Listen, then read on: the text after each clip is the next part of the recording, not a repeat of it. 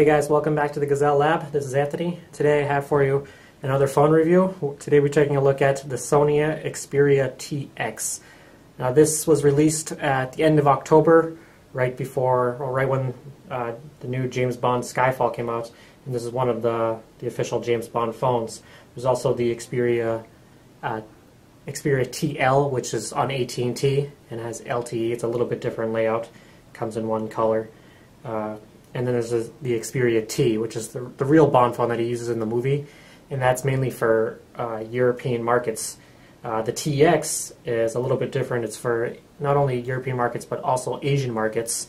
No LTE on board on this thing, or the T, but what you do get is you do get a removable back, unlike the T, and the buttons are, some of the configurations are a little bit different, and the design's a little bit different too. You get a little bit more of a curve that you found in the old, remember the old Xperia Arc, so which is very nice. I think this is one of the best looking phones out there. I think now every phone looks like a little, like a plain black slab, and this thing is very sexy, very slim. Brings some nice style, much needed style over to not only the phone market in general, but definitely over to Android, which is nice.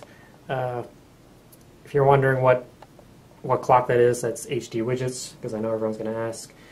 So let's get into the device here now. It's in terms of general network, you have 850, 900, 1800, 1900 GSM bands. With 3G, you have HSDPA 850, 900, 1700, which is great for all you T-Mobile users like myself. That's why I'm running this thing right now. 1900 and 2100 uses a micro SIM card slot as well.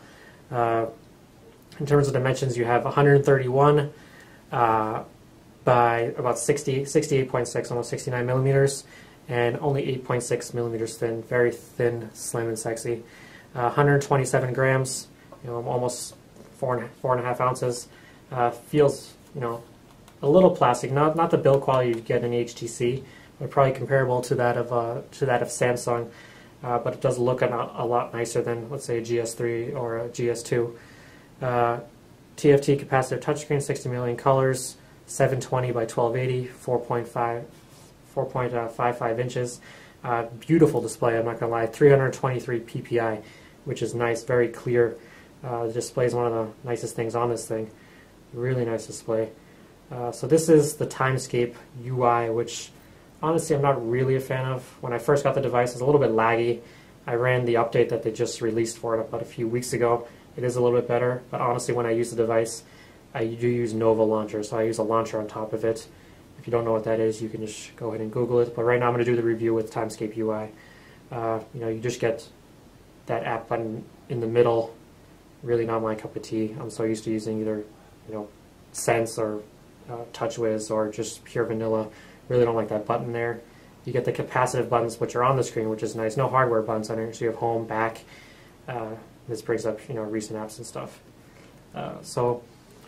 After this is a shatterproof and scratch-resistant glass, which is really nice. Like I said, Timescape UI powered by the Sony Mobile Bravia engine. Let's get into the rest of the hardware. 3.5 millimeter jack on the top, on the bottom. Nothing, just a microphone. Sides, volume rocker, micro USB port, which is weird on this side. You don't usually see on this side. And dedicated camera key, which is cool. You really don't see this that often anymore as well, which I really like. On the back, you have that nice 13 megapixel camera, LED flash, little Xperia logo, and the speaker grill right there. Top, I said 3.5 jack, standard. And on this side, the power button. Really nice design. Feels really good in the hand, really solid. Not too big, a little bit smaller than a GS3, but still feels really nice in the hand, easy to go in the pocket. Okay, so let's talk memory. 16 gigs internal, 1 gigabyte of RAM, micro SD up to 32 gig. I got an 8 gig in here. Like I said, you do have HSDPA 42 megabytes per second, great for T-Mobile users. In terms of connectivity, you have Wi-Fi, ABGN, dual band, Wi-Fi direct, DLNA, Wi-Fi hotspot, NFC. Sony sells these NFC tags, which is really cool. I don't have any yet, but it just makes, if you want to go in your car or you want different settings when you walk into your house, you can buy all these tags, touch the phone to the tag, and your phone will go into that setting, which is cool. In terms of OS, I'll show you that right now. I'll just show you that in the settings, which is easier. It is running Android 4.04 ice cream sandwich. Sony's famous for taking forever to update their devices, so I can show you that right there. Like I said, it did run an update when I first got it. It's just a newer build, no Jelly Bean yet. They say it's planned, but who really knows? But it is still not that bad. In terms of processing power, dual-core 1.5 Crate, Adreno 225, Qualcomm MSM 8268 Snapdragon. It's pretty much what you're seeing on any top-end dual-core phone, or like the 1S and the domestic GS3. The international is using a 1.4 quad-core. So this is pretty much the standard, the best-end dual-core chip, the 1.5 Crate. You do get stereo FM radio, which is nice once you plug in the headset. GPS, Google Maps, whole mess of all these Google applications. Anything you want, you can customize the layout. A lot of different wallpapers, moving wallpapers. Sony included also a lot of their own apps, which I really haven't got into, but some of them do look pretty cool. Like they have Xperia football downloads. If you want to watch, it's pretty all soccer stuff. Then other stuff they have a great music player here, the Walkman Classic. I don't have any music on it, but this is a really good player, one of the best players on the Android, on a stock Android phone. Track ID, you do get Smart Connect, a lot of things. If they have that smart watch using NFC, a lot of cool different things. So I give my credit to Sony since they've left Sony Ericsson. The quality of the handsets have been becoming more premium, and not only they're really developing some great software as well. So last but not least, let's get into this camera. So it's a 13 megapixel camera. I will show you some shots on it.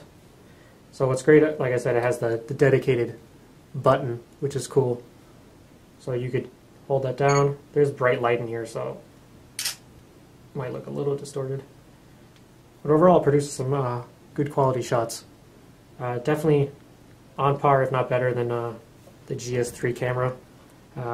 But just because it's 13 megapixels, it's still really good camera. Autofocus, LED flash, geotagging. You're just going to see higher megapixel than, let's say, an iPhone 5 or a GS3. But I think the quality is pretty much on par. Maybe a tad bit better once you get these things on the computer. Overall, I think it's a great device. I'm not going to compare it to the TL because that's on AT&T and it's a little bit different. This is a much different device. If you're on T-Mobile, I think it's a great buy. The only thing is, it's not on contract, so you're going to have to fork over. I think I paid $550 right now, probably $520 over at Negri Electronics, a great reputed dealer out of Las Vegas. So there you have it. This is my review of the Sony Xperia TX, the James Bond phone.